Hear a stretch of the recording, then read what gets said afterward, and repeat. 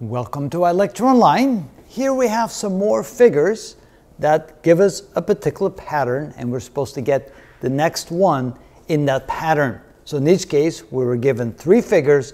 What is the 4th one going to look like? On the first series here, we have a circle, a square, a circle, and presumably that pattern holds. We probably will need a square there.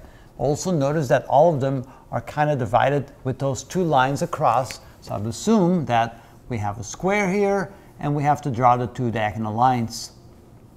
Then we also see dots. We see a location here with 1 dot, 2 dots, 3 dots, 1, 2, and 3, 1, 2, and 3. So we have to draw 1, 2, and 3 dots somewhere. And notice that they tend to go around the pattern in a counterclockwise direction. The 1 dot is here, then it is here, then it is there. If the pattern continues, we can expect it to be over here. With the 2 dots, it's down here, it's to the side, it's to the top. And again, if the pattern holds, we just have 2 dots over here. And with the 3 dots, they're here, they're on top, they're on the left, and we'd expect them to be at the bottom. And that seems to be a reasonable pattern for that first series. On the next set, we have triangles. Notice that the point here is pointing up, then it's pointed to the right, then it's pointing down, so it looks like it's rotating in a clockwise direction. Assuming that pattern holds, then the next one would have to be like this. On the next set, we have 2 figures. We start with a triangle and a square inside that is shaded. Now we have a square with a pentagon inside, and a pentagon with a hexagon inside. So it looks like the number of sides increases for the outside figure and the inside figure. So we have a triangle, a square, a pentagon. That means we'll end up with a hexagon over here. So there's a hexagon for the outside figure.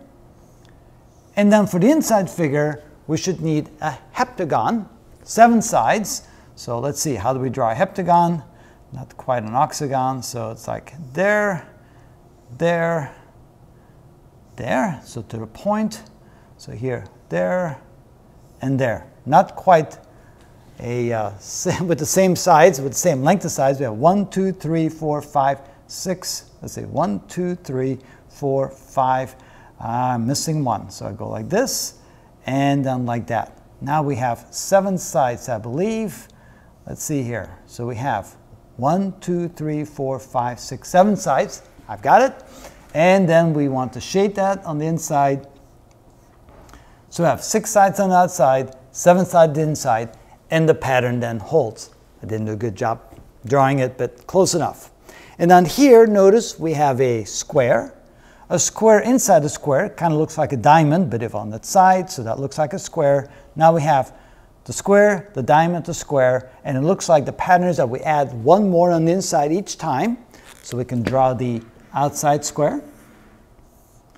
Then we can draw this diamond. Then we draw the square in here. And then presumably, if the pattern holds, we would have another diamond in here. And so that seems to be the next figure expected in that particular pattern. And so again, it's the logical thinking. What do we see? How does it progresses? And how do you think it's going to continue if the pattern holds? And that's how it's done.